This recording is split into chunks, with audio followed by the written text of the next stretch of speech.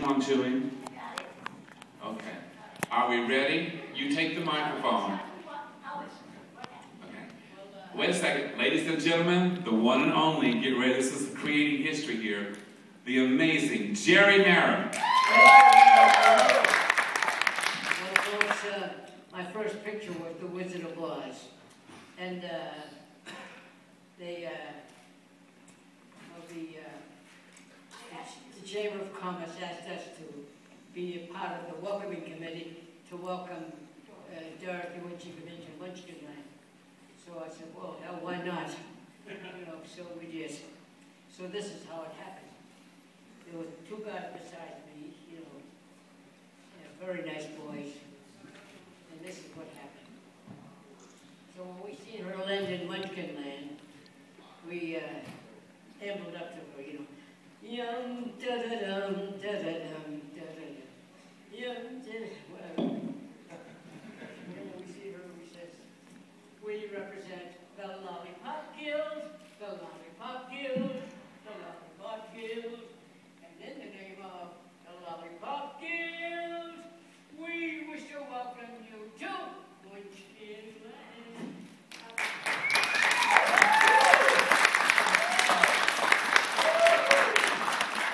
Jerry That's what happened on my first job at Metro Golden 100 years ago, so I don't know. You lasted longer than Metro Goldwyn Mayer, my friend.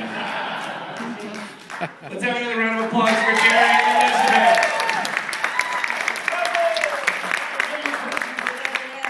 Now is the time, because my wife remembers every damn thing. I have a question. Okay. Okay, what is it? What do you want to know? I want to know, of course, I know that you've told me this for 25 years, but they don't know it. What was Judy Garland like in all those scenes with you? She was an angel. I mean, I'm telling the truth, she was a lovely girl. And of course, we didn't expect that. We expected the worst, because she was a star, and we were just peasants, you know. She was 16, you were 18, and you were in love with her, right? That's right. Everybody was, not only me. So, we were thrilled to be in the picture with her, because she was so lovely and considerate, and well, she was just great.